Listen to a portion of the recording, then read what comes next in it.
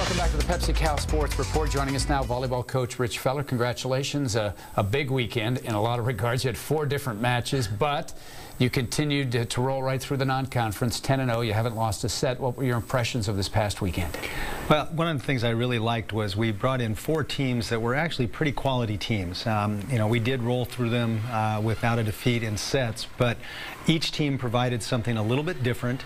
And of course, with that #1 ranking on our backs in a big bullseye, everyone played very good against us, and so it presented some challenges. At the same time, because we had 4 matches, we wanted to get some rest time for some regulars and also some court time for some subs, and so we were able to utilize a lot of different lineups, see who could do what, and really get a good feel for what our team can be down the stretch. I think you played as many as 14 players during the course of the weekend, so you did get, and you probably wanted to get a lot of different people in, not only to see what they can do, but, and we talked about this last week, you're in a really tough physical stretch with the 4 matches this past weekend, the Tuesday match with Stanford, and then the upcoming matches this week with Colorado and Utah. Yeah, it just benefits us if we can get not only the rest but also the experience for inexperienced players, and I think we accomplished that very well, and again, we didn't drop a set doing it.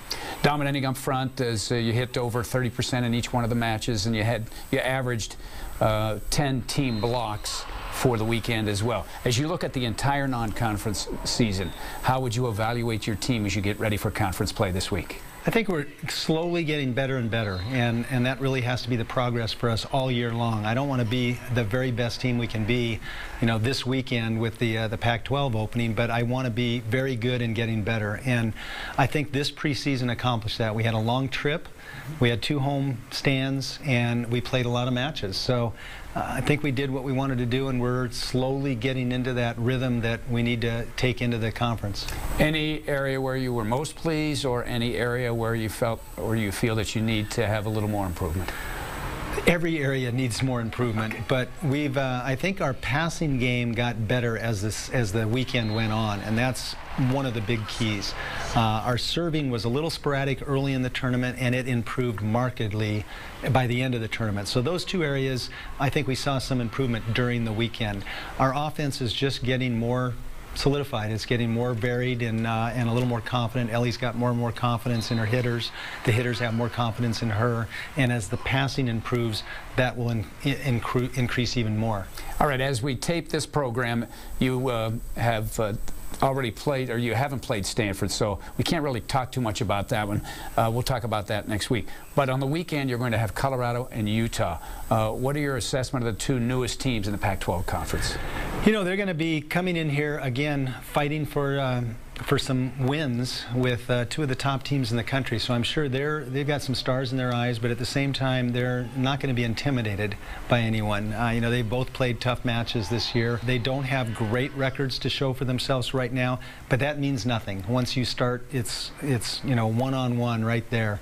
I think that they're going to be excited to play in our arenas, and that should be fun for them, and I think their players will get up for it and give us some good competition. I'm hoping not too good a competition, but you know, we will expect the best from them.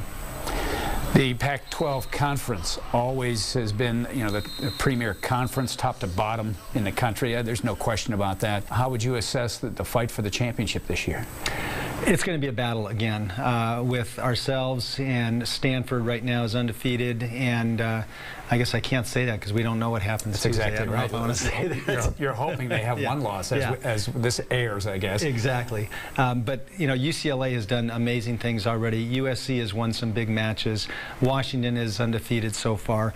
It's going to be a dogfight again with the top 4, 5, 6 teams or so. Oregon had the upset win over Penn State early on. So just about anything can happen again. I think it's going to come down to who plays good on a given night, and maybe splitting on the road with some of the tougher road trips, or sweeping on the road if you get a chance to do that. So it's going to be good, just like last year and the year before and the year before that. For the last 30 years, the Pac-12 conference used to be the old Pac-8, then the Pac-10. Well, good luck this weekend. I know you have a busy, busy weekend in store, and we'll talk to you next week. Thank you very much. All right, head coach Rich Feller on the Pepsi Cal Sports Report.